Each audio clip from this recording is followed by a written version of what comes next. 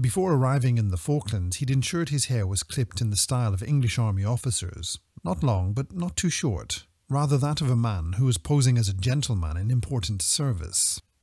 He applied dabs of Harvey Nichols aftershave to his troth, placed his fake passport into his pocket, grabbed his wallet and car keys, donned an expensive heavy woolen overcoat and stood in front of a full-length mirror. He smiled.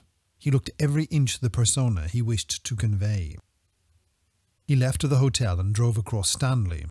The house he was seeking was almost the last property on the outskirts of the capital, overlooking the sea, modest in size, a small garden in front. He stopped his hired car outside the home's fence and got out, and rang the front doorbell. A woman in her 60s opened the door.